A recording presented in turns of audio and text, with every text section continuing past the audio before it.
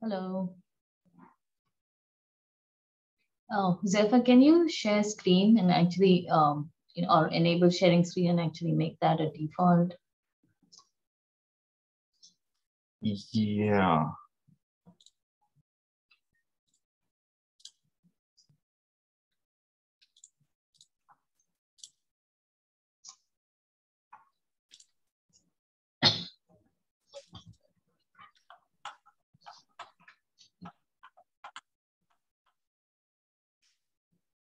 Won't let me edit while the meeting is in progress. I'll change the defaults after we're done.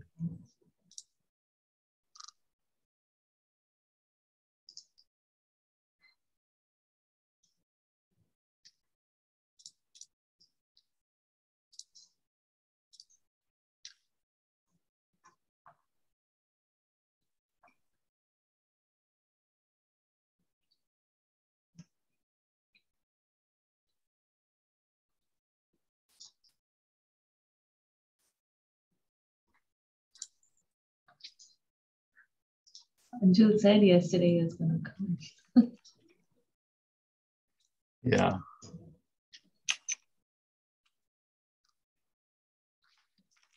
Hi, Jay. Hello. How are things going?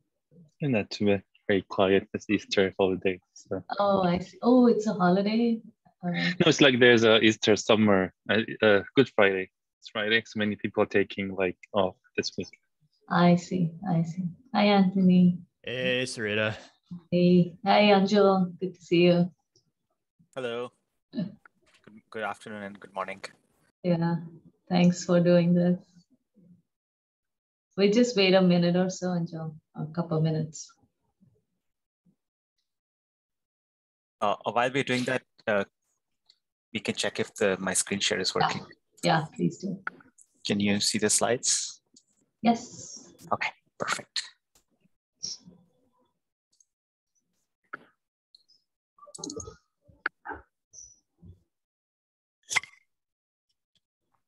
Oh, cool. Hey, Malesh. Sarita, I don't know. Do you know Malesh? He's a postdoc in my group who's working on volumetric streaming stuff. Oh, well, we should connect. Yeah. I don't think. Hi. I don't know if you met before. I introduced to you last I think a couple of weeks ago, but yeah, you must have forgotten. Yeah. Yeah, there's a lot going on. This group is growing rapidly, which is great. So yeah. Okay, we should talk, Malesh. Yeah, definitely. Yeah. There's lots of people here in this group who are very interested in that, and maybe you guys can give a talk whenever you're ready. Yeah, I think that would be great. Yeah, I also wanted to reach out to Muhammad and talk a little bit, but yeah, I think it's a good idea. Yeah. Okay, cool. So let's see. Hi, Javier. How are you? Doing good. How about you? Good, good. I think we should start asking people to put their affiliation so it's easier to see. Yeah. Okay, maybe we can start. We usually run out of time, so we should just get started and people will join. So yeah, it's a welcome to the ILLIXR Consortium open meetings. It's really a very special pleasure to welcome Anjul Partney, who's a principal research scientist at in NVIDIA's Human Performance and Experience Research Group. Anjul has been, he's also worked at, I guess what's now Meta Reality Labs, and he's one of the foremost experts in things like foveated rendering, lots of graphics and VR related things, and some really interesting work on image quality assessment. And we've been collaborating with Anjul for a bit now, and it's just been an absolute pleasure. As you all know, figuring out how to evaluate the quality of images for XR displays is really difficult, but super important. And one of the things that ILLIXR brings in is this whole end-to-end system performance, but you can't measure performance unless you have metrics. So I'm really excited about Anjul's talk today. Let's welcome him, and Anjul, take it away. Wow, thanks for the generous introduction. That was super nice of you. Yeah, so as Sarita mentioned, I'm a researcher in sort of the human performance and experiences group. I've done, like in the past, I've done work in computer architecture, just high performance computer graphics. But I find myself really interested these days in kind of how humans view computer graphics, especially through special novel displays that are becoming rapidly really popular. And just the reason is that it's almost impossible at this stage for these kind of applications to eliminate the importance of what goes on in the user's eye and the brain as they're experiencing these unique experiences. That's kind of where I come looking at these experiences. So today specifically, I'll be talking about image quality assessment, and specifically for these experiences that are rapidly becoming very popular, very interesting, and also very under-addressed in this area.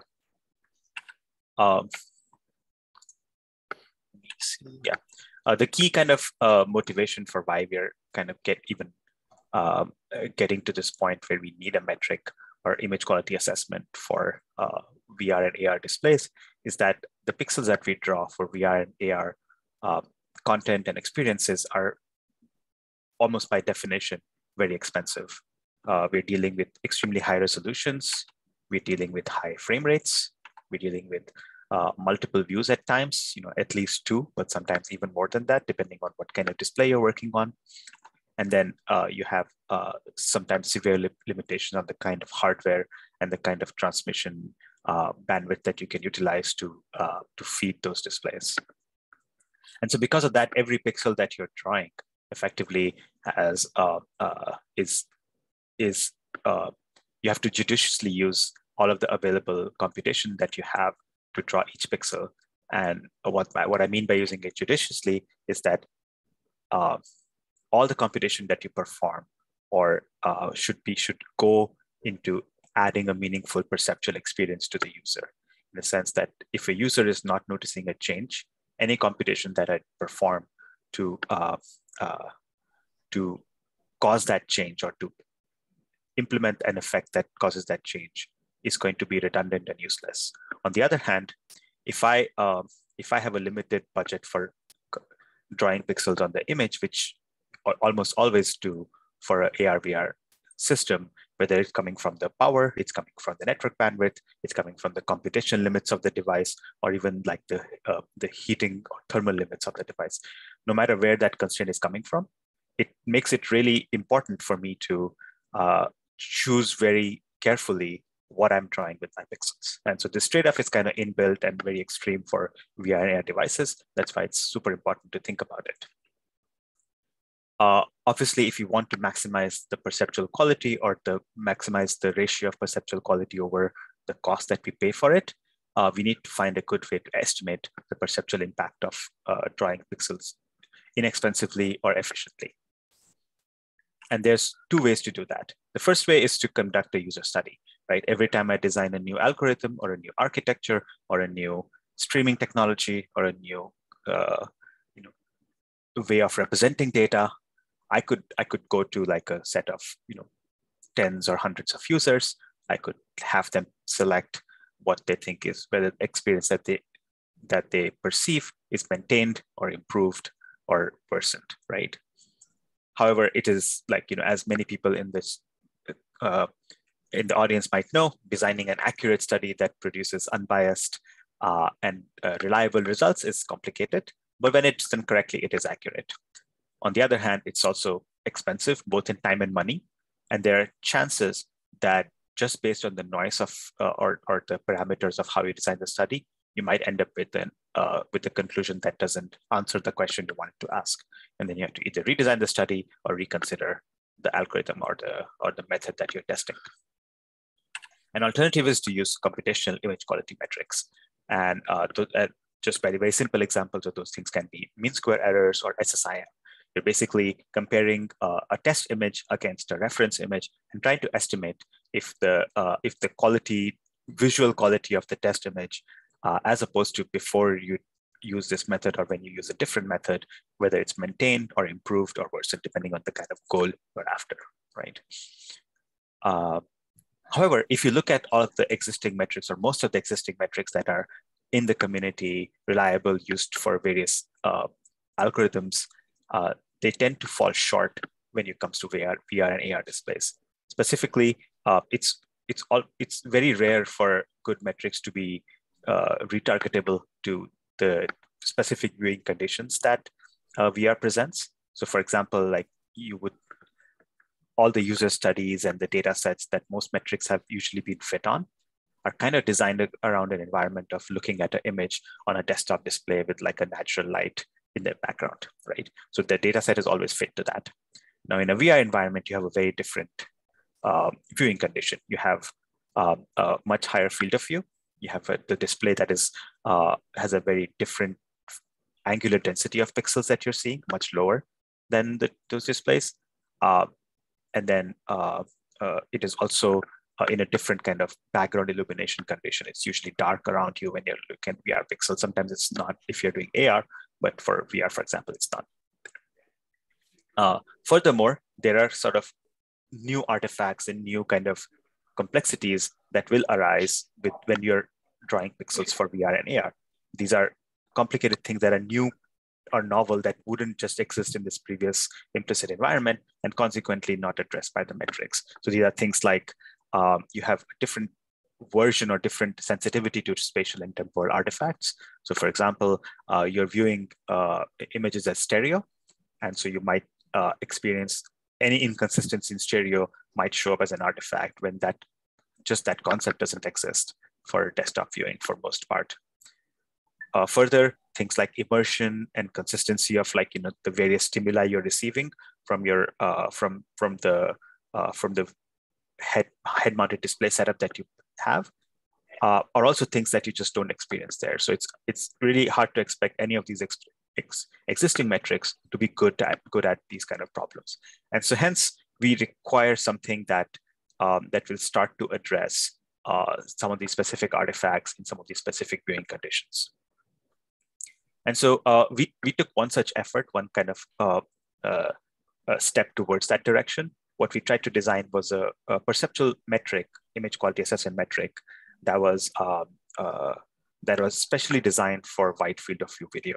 And the two terms, wide field of view video, here represent like the kind of artifacts and the kind of viewing conditions that you would experience in AR. It doesn't cover the whole gamut of the problems that I just described, but it's like takes one step towards the problems that are really important. Specifically, it helps identify artifacts in foveated graphics. This work was done in collaboration. We worked on this paper while I was at Meta Reality Labs. Now it used to be Facebook Reality Labs, and it was done in collaboration with the University of Cambridge. Rafal Mantiuk, who's the first author of this paper, is a professor who basically knows anything and everything about image quality assessment. It's published at SIGGRAPH last year, and it's available online. Okay, so name's kind of a mouthful, so I thought I usually try to describe what it really means. The name is FOV Video VDP. So FOV stands for foveation, which is kind of the aspect of the metric that it's able to account for foveal as well as peripheral vision. So it tries to model the differences in your vision as they change from the center to the kind of periphery of your vision. So you have lower acuity in the periphery or slightly different acuity in the periphery. It's going to account for that when it tries to look at the difference between images, which means that it also needs to understand where your gaze is when you're comparing two images. Second thing is that it's specifically targeted towards videos. That's because it considers not just spatial quality problems, but also temporal quality problems. And finally, it's a visible difference predictor. So it tries to predict a probability of whether a user will see a particular difference or not. And more specifically, it tries to predict whether they will find it objectionable, or to the degree that they will find it objectionable. So that likelihood is kind of the output of the network, and it helps you kind of understand if the metric gives a particular number as the output, what's the meaning of that number. And I'll come to details of all of those things. Here's the architecture of the metric. It requires 2 inputs and provides 2 outputs. The first input on the left here is a group of reference and test videos. So these are sequences of images that represent a reference video and a test video. And you can see, like, in this case, it's like a blurry test video. So it has to identify that it's like, blurred, and how much visible that blur is based on the particular display and viewing conditions. That is a second kind of input to the network. The output of the algorithm or the network or the method is a difference map. It kind of predicts where one will see the errors in between the 2 images, and then also an overall quality score, kind of trying to give you that probability or the estimate of likelihood of how objectionable is this image overall compared to the reference image. So certain characteristics of the metric based on this architecture. It is a full reference metric, which means it requires an exact reference. So it requires the target image to be present. This is not always true in the wild, but often when you're designing systems or designing interfaces, it's easier to also generate, like, what is the ideal case image that I would want, and then compare your realistic output against the ideal one.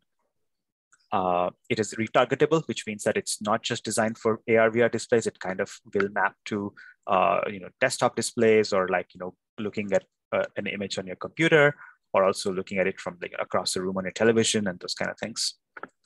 And finally, the output is aimed at being perceptually meaningful, where the score, the score that you get has some perceptual meaning, unlike some of the other metrics where if you have an SSIM score of 0.9, it's very hard to kind of gather what that really implies.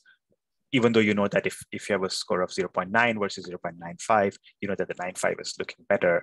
You don't know how much better, or you don't know how good is it in absolute, is it a good enough output or not. This metric tries to answer that question. It's not fully there, but it takes a few steps in that direction as well.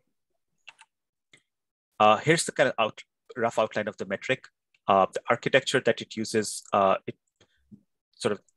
its architecture is designed around using physical units for everything, so that all the numbers are kind of meaningful, and it can easily retarget by scaling those physical units, resolutions, screen sizes, intensities, those kind of things. It first decomposes each of the input images into some spatiotemporal frequency bands, and then it takes the difference between those, between reference and test, and then scales them by measured functions of visual sensitivity to those frequencies and those contrasts. And then finally pulls the entire output from those bands into a single number that you can use as your quality measure. We optimize and fit the metric over a few user gathered data sets that cover spatial artifacts, as well as temporal artifacts, as well as sort of foveated kind of peripheral artifacts. And finally, we calibrate it to produce more sort of perceptual meaningful output. The metric is open source. You can download it and run it either in PyTorch or MATLAB. And it uses both CPU and GPU. So we've tried to make it efficient so it runs fast. Not so fast though, for a 4K video, it takes 15 seconds per second of the video. So it's 15 times slower than the actual video. Here's kind of the whole full pipeline of the metric, and I'll go step by step into each step of how it does. As I described previously, there's a couple of videos that are input plus viewing conditions. The first step that we do is kind of take those videos that are described in images and pixels and frames, and then try to convert them into real physical units. Specifically, we take each value of each pixel, that is each RGB value of the pixel that we get, and we convert it to a luminance value, which is in real physical candela per meter square units. we consider the display gamma, the dynamic range of the display, as well as the color gamut. And so, if you have a OLED display with a certain with an sRGB gamma and color gamut, you can account for that. If you have like a HDR display with like a Rec 2020 gamut and a dynamic range of say 2000 candela per meter square, it can account for that. We also compute like the angular or the perceived density of pixels that changes across the display. At the moment, we assume only flat displays, but these days you also have curved displays that have less of this effect. Effectively, what we're trying to compute is an estimate of pixels per degree at each pixel of your image. Naturally, like the closest point that you have will have like the lowest pixel of PPD value, but near the edges or the corners of the display, you're going to have a much higher value depending on kind of the field of view you have the display. So a low field of display, like a cell phone, will probably have a very small range of PPD. So sort of an iPhone might go from like 120 just to few pixels per degree around that. However, something like a display that's a really high field of view that, say sitting close to your eye in a VR headset, like the Oculus Quest 2, you will notice that the PPD changes significantly from like 15 all the way to 25. And you also see here like this, that there is a, almost an order of magnitude difference in density between the displays that we have in VR versus the displays that we have in cell phones, which is staggering to imagine. It's important to point out that there are things that the metric doesn't consider for various reasons. We try to pick things that are most important to compute like a meaningful output of image quality, but also something that where we have data available to do those measurements. Color qualifies as one of those things where it's not as important to measuring image quality in most cases as as the luminance channel of an image is. But on the other hand, it's also very hard to calibrate for color because the community just doesn't have enough data sets for color perception of images. They're there, but they're very few and not measured very extensively. We're also not considering things like ambient illumination in a room, like, are you in a bright room? Are you in a dark room? Something that we should, if you're like in a VR versus an AR environment. We're also not considering lens distortions in AR, VR, which tend to be important based on like, whether like if you want to, let's say, choose between like a Fresnel lens and a non-Fresnel lens, and you wanted to account for image quality there, we don't do that. And the reason for these last two things is that these things are just hard to measure. We want the metric to be practical to use. So it's really hard for us to, with displays that don't measure ambient illumination, even though there are some that are coming that will be doing that soon. It's hard to kind of ask a user to figure out a way to provide background illumination if you can't provide it for them, or if you can't have some default useful values.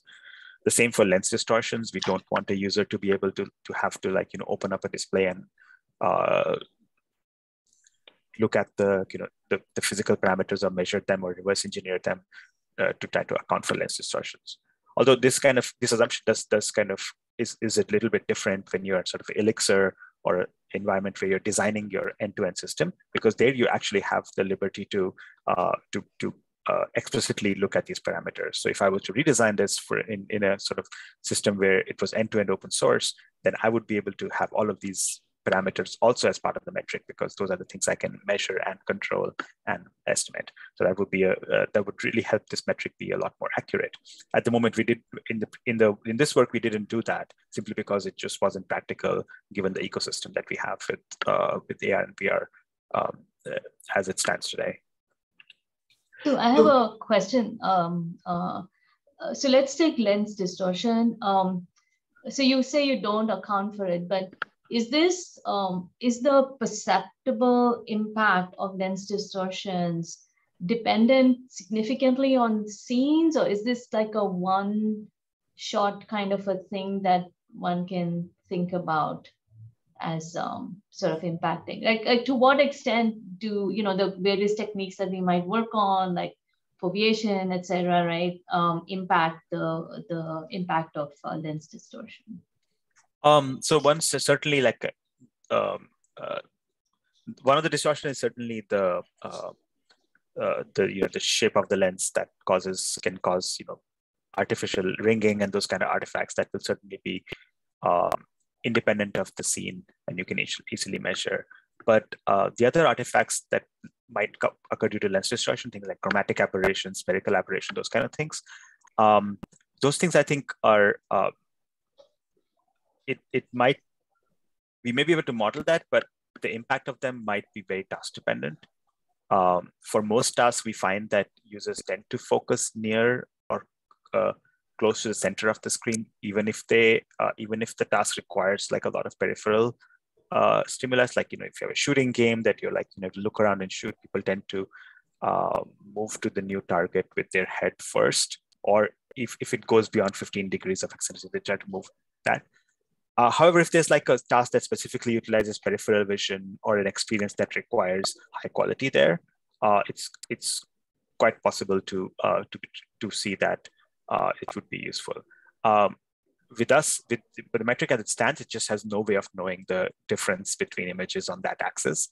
So it just don't know if it just doesn't know if it's going to be useful. It's quite likely that it's like a big nothing burger. Then it's not really causing any meaningful impact to the metric. But without like knowing those distortions, it's very hard to kind of and to have specific metrics. I'll also come to this discussion later in the talk where I talk about how metrics are very closely tied to the application that we're working on, and that really influences the degree of and the visibility of artifacts and how important they are, and then secondly how the metric should be architected. Mm-hmm. So at the moment, I think the lens distortion would be important to account for experiences that have good, reasonable peripheral component. Hi, I have a quick question follow up. This is Javier from Intel. To what extent does this metric count movement? Meaning, is there any difference in the perceived quality when the user is barely moving its head versus when there's a lot of movement? Yeah, so the metric actually doesn't do a really good job with two things. First is eye movement, which is like, if you were tracking an object and then, like, let's say you do a VOR movement, which is like, if I'm looking at like my thumb here, and then I just like move my head while still looking at my thumb, I have really good quality vision of what my thumb is doing, even though if you just look at the pixels that are rendered on my retina, there's a lot of like noise and blur in that value. And so it doesn't do a very good job because we don't account for specific eye motions like fixation and saccades and smooth pursuit and what happens during them. We kind of do like sort of like a mean version of if your gaze was there and your head was still, what would you observe? And so that would be one aspect where like heavy motion could have problems. The other one where heavy motion could have problem is that we don't account for differences between the visual and vestibular system perception. So in the sense that like if I'm moving my head really fast, I expect based on like the acceleration in my head for the image to move in a particular way, and that kind of does feed into like how my eyes move in the opposite direction to kind of maintain that image as stable as possible. And since we don't account for both eye motion as well as those effects, a lot of like the motion related artifacts will become tricky to account for. And once again, like, for applications where that matters a lot, I think we would want to redesign a specific metric or account for those factors in the metric. This one particularly doesn't. It's like the reasons are, it's just as complicated as it is, and the first step towards this direction. And the second one is just like the application that we were considering were largely like, free viewing in VR, like not like actively doing like esports or kind of high activity environment. But if you were considering that, I certainly would look at that as more aggressively. You also would need a lot more data for these kind of things because there's very little kind of perceptual modeling for how people perceive images during eye motion and during heavy movement. Thank you. Are there any more questions? Yeah, I have another question about lens distortion. Yeah. So XR runtimes apply a distortion correction, which in an ideal world should cancel out the distortions from the lens itself. Assuming we were in that ideal world, this metric would not have to account for distortions, right? Yes, if you were able to, and I think that's why I think the effect is subtle, is because they do apply some of that distortion. And so what you do see, like, you know, if you just try to model what you're seeing, assuming perfect inverse distortion and lens distortion, is effectively a display that's like that's 1 meter from you and like 1 meter by 1 meter wide, roughly, right?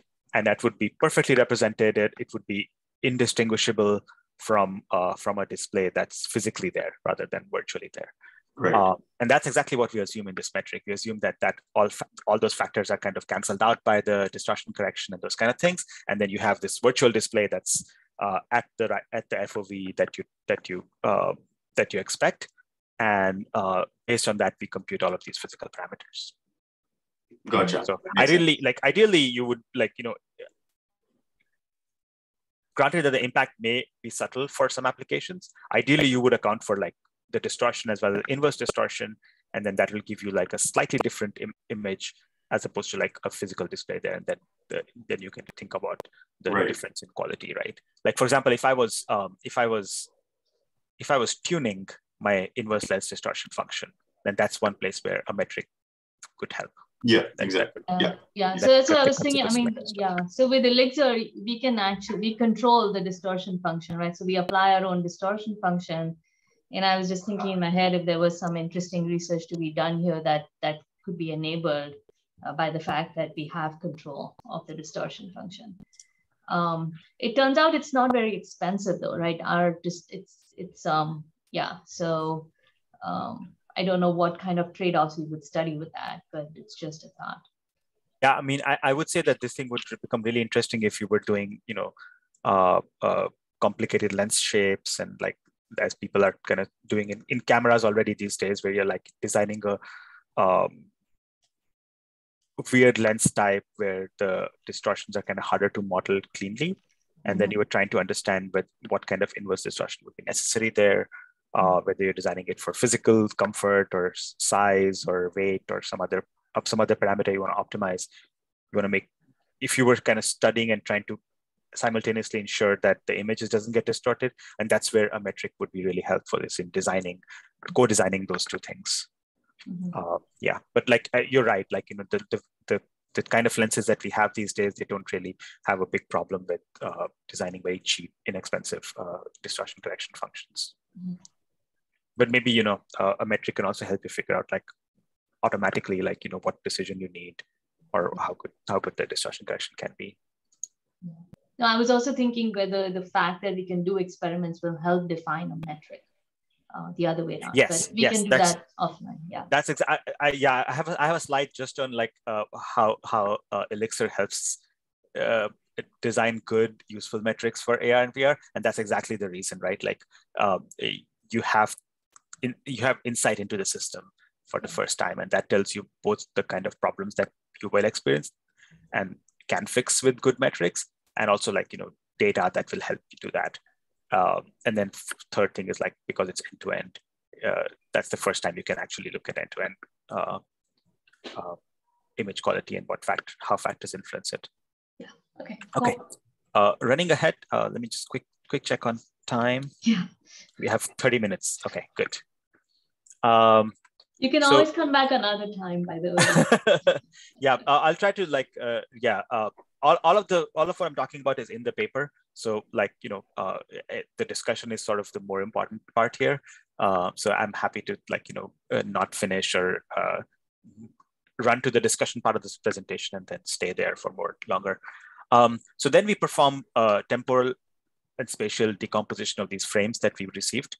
So remember that these are in like physical units now. So they're physical units of intensity as well as angular density. And so now we have to perform like a decomposition to identify what is the individual energy at each frequency, spatially and temporally, in this image. We take some shortcuts here. we take, based on sort of previous psychophysical results, we only take 2 temporal frequencies, 0 Hertz and 5 Hertz, and we try to decompose the image into these 2. There is some evidence in literature that that's most of what's going on, even though there's definitely, you could get benefit if you did a lot of work.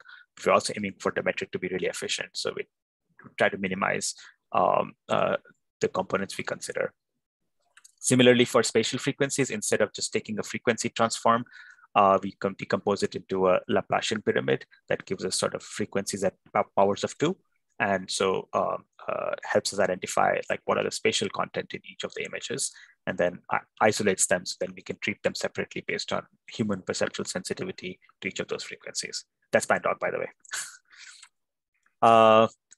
So that's the next step, right? Once you have those spatial and temporal frequencies, we want to kind of take the difference between the reference and test spatial and temporal frequencies, and then figure out which one of those are visible.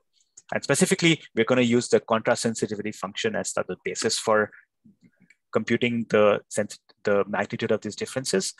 It is well known in perception literature that if you modulate the contrast and frequency of a visible signal, there is a kind of a nonlinear effect on how well it's perceivable. So in this example image, you're increasing contrast as you go down, and you're increasing frequency as you go right. And you can see that as contrast increases, the point at which this uniform gray image turns into like a real signal that you can see is not like a straight line or a monotonic line. It's actually kind of like this curve roughly. And it also depends on like where you're looking it from. So if I like step 5 feet back, I will have a different curve here. It depends on the viewer condition.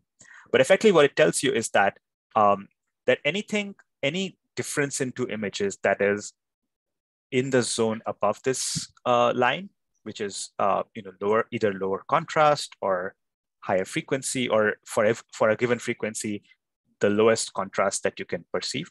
If it's below that contrast, then you're not going to be able to see the differences between those images. And clearly, based on the data we have, like this has to be done in the physical domain, right? You have to calculate a physical frequency, you have to know a physical contrast. Like I said, I can step farther away or view it from a different condition and we'll get a different output.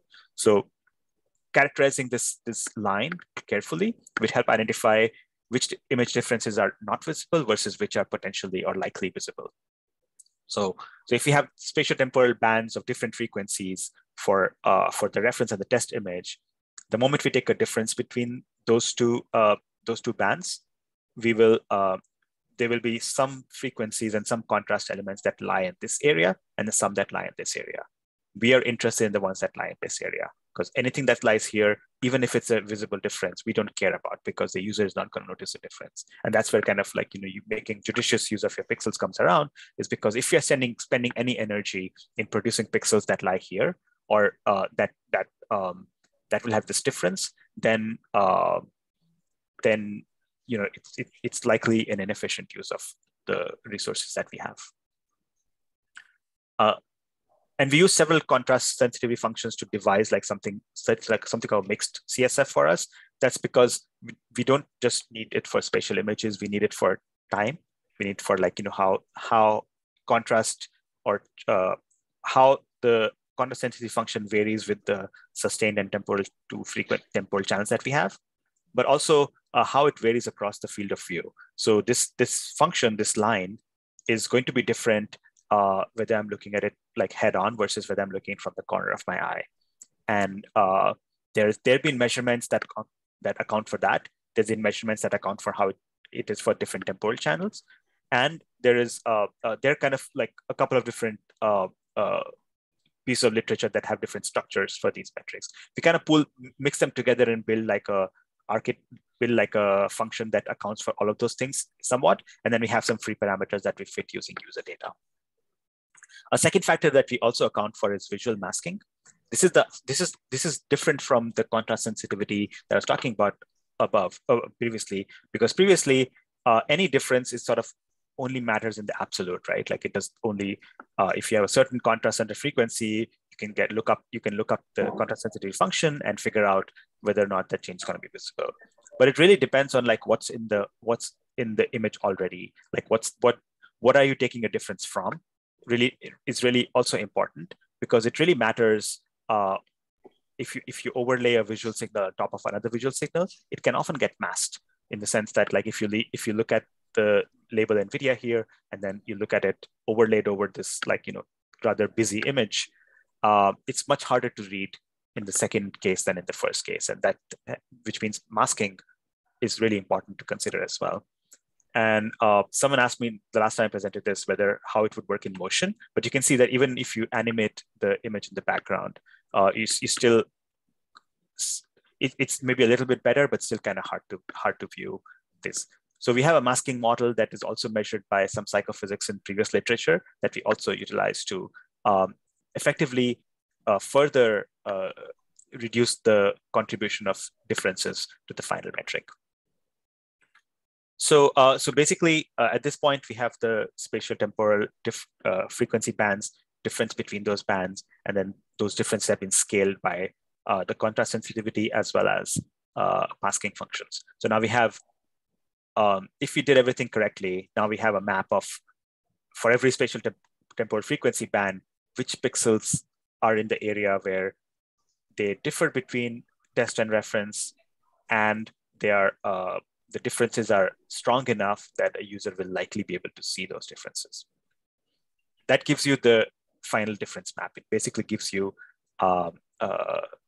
these are the pixels that a user will see when they look at the test and the reference image alongside. Now we have to pull it together to give one quality metric. You can imagine that's a complicated task, because it has a lot of kind of complications, right? Like if I have a video where the error appears at the end of the video versus the beginning of the video, or whether it appears throughout the video, it's going to have different perception. If you have an artifact that appears, like, in one corner of your image versus like the entire image, it's going to have a different perception. So we have to kind of figure out how to pool those values together into a single number that can be predictive of what the average user or what proportion of users will conclude when they look at those images. So we perform pooling across all of those dimensions. We effectively take a p-norm across each frame of the video, each temporal channel in each frame of the video, each Laplacian band in each temporal channel in each frame of the video, and then finally each pixel in each of those things, right? And the reason we take p-norm is that sometimes, it's quite likely that for some differences, just taking a mean across the domain that it's in is sufficient. For some of them, it's like maybe max is sufficient, and you want to be able to span the entire mathematical domain between them. And we start with, like, free parameters that help us perform this pooling, and then we use user data to fit those parameters. And then the final output is also fit to like JOD, or just objectionable difference units. If you've heard of JND in perception, just noticeable difference, it's very analogous to it. Effectively, what we want is we want to scale our outputs in a form that a given amount of difference has a probabilistic meaning of whether or how many users will be able to tell that particular difference. So if we anchor our reference to a score of 10, if our test image scores a 9, then we conclude that 75% of the people will be able to tell the difference between those two and find the test more objectionable than the reference. When it's 8, it's much significantly worse. We can provide the probability for that of how many people will see it, like it'll be close to like 90, and then it'll go further and further as you go to like 8, 7, 6, and 5. It can also be used as a comparison between like two test images. If you have a reference image and a test image A and test image B, and then the difference between the scores of A and B is one JOD. That means that 75% people will prefer the one with the higher score. If the difference is less than that, then the preference likelihood is going to be lower. And if the difference is higher than that, then the preference likelihood could be higher. You can imagine that, if you have an image that scores 9, which is perceptually like, we try to give some perceptual meanings to them, which is a slightly worse quality than reference, but noticeably so, versus an image that scores a 6, where there are parts of the image that are totally destroyed and like, distorted beyond recognition. you can expect like, nearly 100% of the people are going to pick the one with slight distortion. So this, by using a GOD output, we try to provide a more meaningful result from the metric. Okay, now moving on to fitting the metric, we use 4 data sets to fit the metric. The first one is part of this paper that we collected while working on this paper, which is this foveated dots data set. Effectively, it's like animated dots of like, various gray level values, and that are blurred and downsampled with different filters in a foveated manner. And we ask people which one looks better. And what we're trying to see is like, what's the level of visibility of each of these artifacts and level of preference based on whether you have aliasing versus blur and those kind of things. The top right is an image data set with have image distortions and lots of measurements of what user thought were the degree of distortions in them. And the bottom 2, we have 2 sort of foveated data sets. One of them is foveated using video compression. One of them is foveated using a sort of novel algorithm out of UT Austin. And that was kind of using different compression for different parts of the video. And then we have like, user scores for all of those pairs of images in all of these data sets. They're kind of described in different units. Like the top 2 are already in GOD units, so we can directly use those data sets. The bottom 2 are sort of mean opinion scores, which is like, which is calculated a little bit differently. A user is providing a rating rather than selecting between 2 alternatives. And then what that does is basically makes the numbers not transferable between GOD and DMOS. So what we did was we performed a very small like user study just between the authors of the paper and a couple other people, where we calibrated the scores of the bottom 2 data sets to the same GOD scale that I had in the previous slide, where like 10, 9, 8, 7, 6, 5, they all have a meaning. And so we tried to like adhere to that meaning and perform a quick user study to match those, effectively converting the bottom 2 to also the same scale. And then we can kind of use them all together to optimize the metric. And we perform the optimization, and then we measure and compare the metric with sort of alternatives in this area. There are some foveated metrics here, some regular image metrics here, and we test them over all of the data sets that we just talked about. Note that we only used 20% of the data sets to train, and the rest was used for validation. And so despite that, FOV video VDP performs a significantly improved, a better score, a lower RMSE on GOD than all of the metrics that we tested, which is very encouraging. Probably the most competing metric is HDR VDP3, which is also designed by by overlapping co-authors, but also really accurate. However, it doesn't consider any foveation, hence it really fails for like foveated data sets. Now let's move on to some example results. So here's 4 videos of the same kind of background with like some distortion applied to them. The top left, the left side, the left column contains like static distortions, and the right column contains like dynamic versions of those distortions. The top row contains lower frequency distortion, the bottom row contains a higher frequency distortion. And once we look at and here's the distortion. Once we look at kind of the scores that the various metrics generate from these values, we notice that there is virtually no difference between the outputs of SSIM and FLIP between these images, because the aggregate value or change that if you just look at the difference, is really about the same over the course of the video. Also, both of those metrics have no temporal support. So for them, the left and the right columns are identical as far as the metrics are concerned. You can see the significant difference in FOV video VDP score. The most prominent output, the most prominent kind of artifact is at the top right here, as far as I can tell, and the metric predicts, the metric prediction aligns with that, where it gives a score of 8.3 roughly, as opposed to the other where they're all in their 9s, where it's like, it's possible that some people might miss that artifact while looking at those images against the reference. But with an 8.38, you can expect like, most people to easily see that artifact. Here's another example. This is looking at downsampling of a video with different filters. So on the left, we have a bicubic filter. On the right, we have a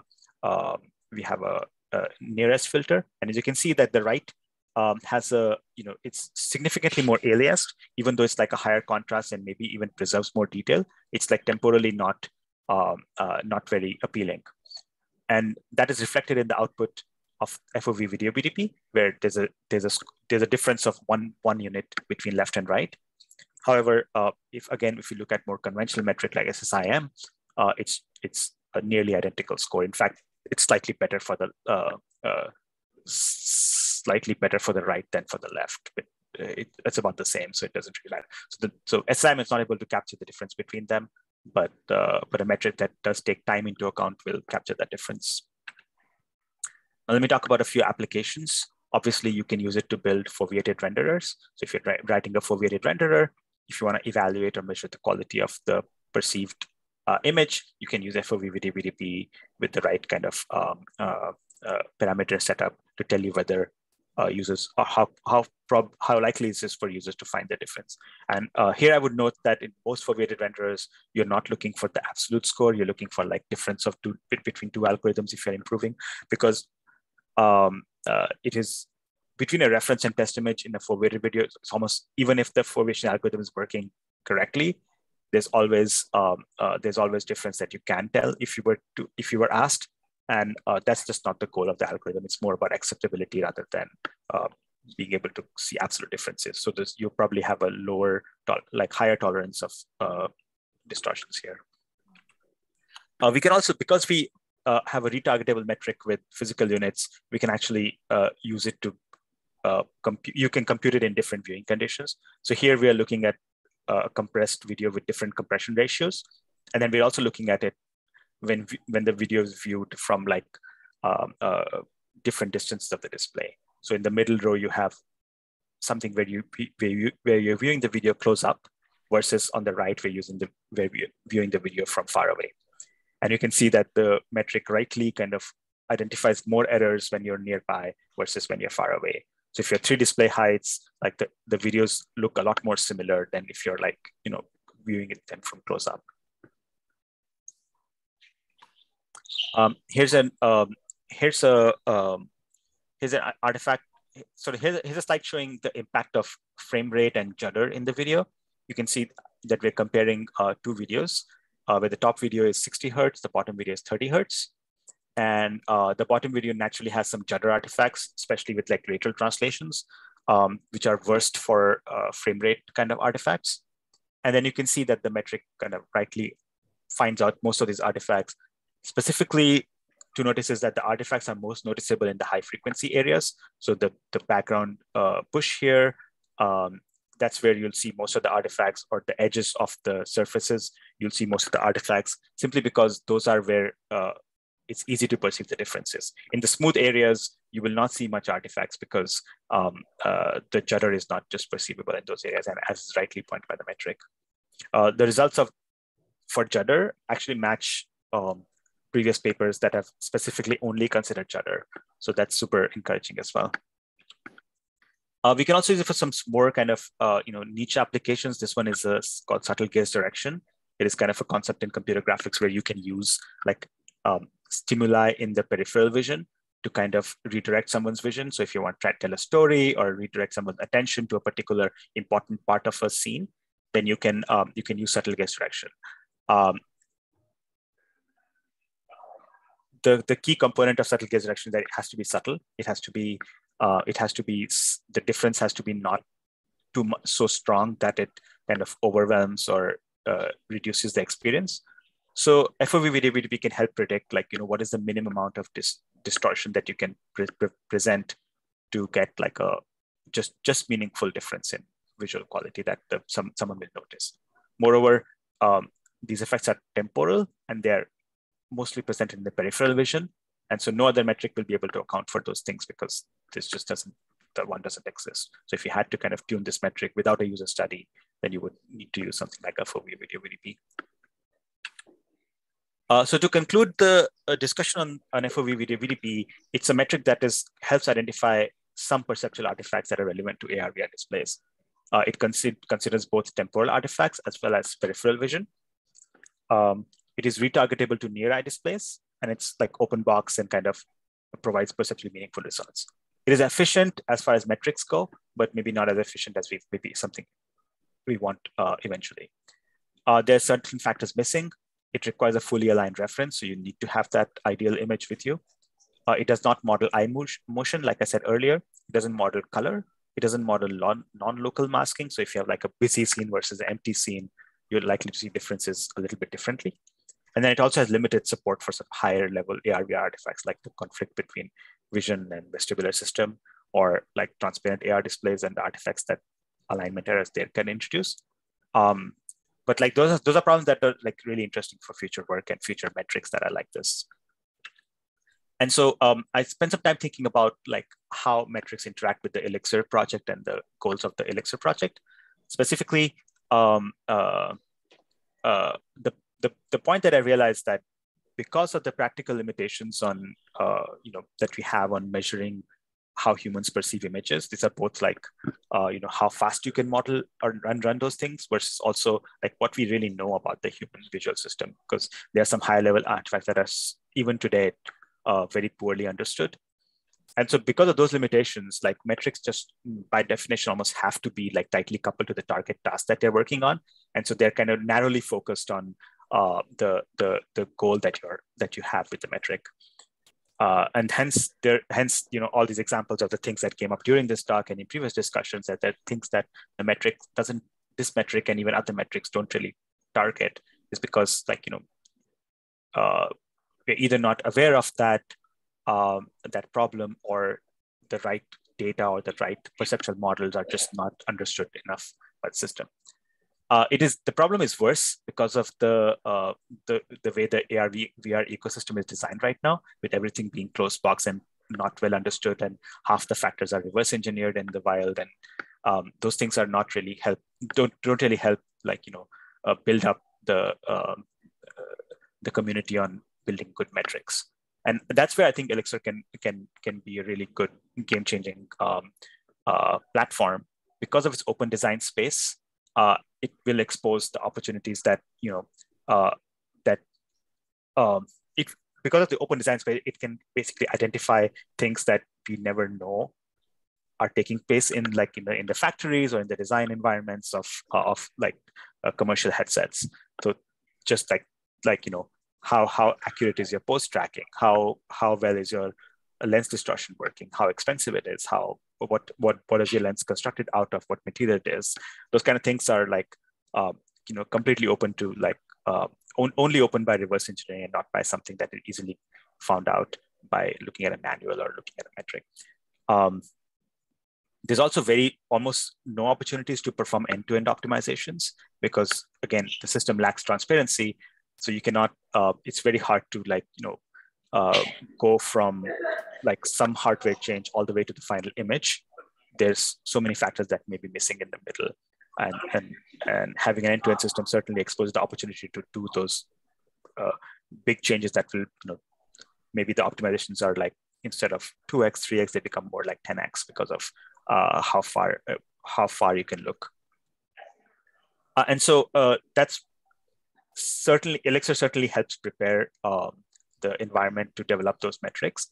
But on the flip side, any metrics that do get prepared with ILLIXR as a platform are clearly going to be useful across the industry, simply because they would have identified the problems that are relevant to this area, and they would have identified, because of the way they are built, opportunities for improvement. So for example, I think, Professor Adve, you were absolutely right when you said, what is the impact of this lens distortion correction, right? It's very hard for me to answer right now because I don't know what kind of crazy lenses are going to come around. But if we found out that, because of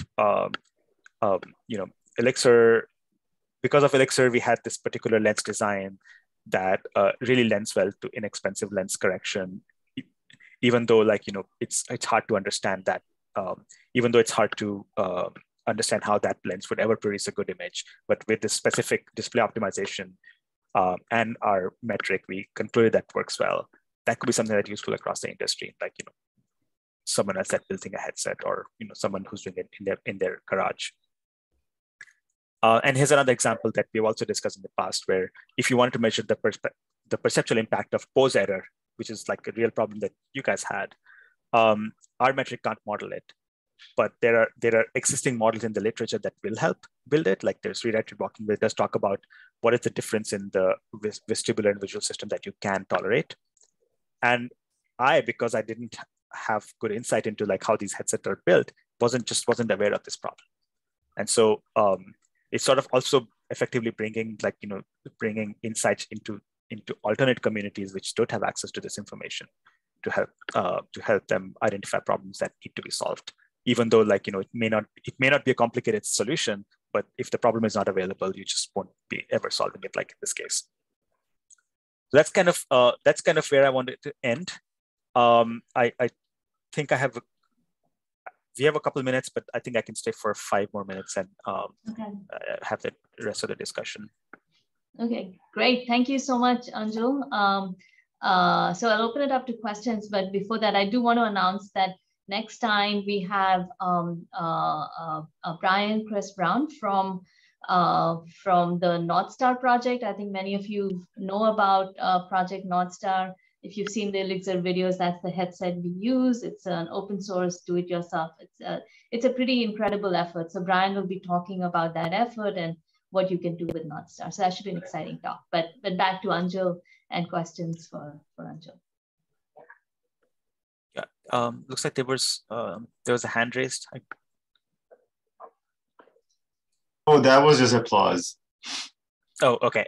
Okay. Yeah. Okay. Are there any questions? Yeah. Yeah. Oh, okay, Malesh, you can go ahead. Go ahead, Malesh. Yeah. So I have a couple of questions. So one is, so some of these metrics, right? Some of the features like, these eye movements or some of this color contrast sensitivity that we didn't consider. Is there a specific reason why you did not consider? Yeah. So a couple of reasons. I think with metrics, we're trying to really just like with all systems, metrics are all systems, we're trying to walk a fine line between overcomplicating the system versus trying to only look at factors that are really important to the output, to producing a meaningful output, but at the same time, also those that are more easily available. And color happens to be one that is specifically harder to find good models for. Just if you look at psychophysical literature, it's just full of grayscale experiments. And there's very little studies except some really recent ones that consider color in any detail whatsoever. And so, but on the other hand, if you look at image quality, if you look at image compression algorithms and sort of how a lot of people design images, it's well known that errors in color are a lot more tolerable than errors in luminance. So if you look at video compression, for example, they give the color components half the bits that they give the luma components.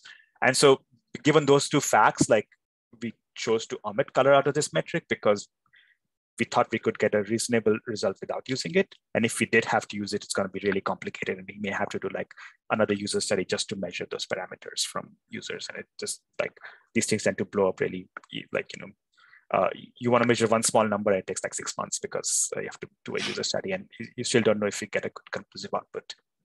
I see. But in the paper, I see it's mentioned because of the computational problems. I mean, here also. That's the third problem where we have to be efficient too.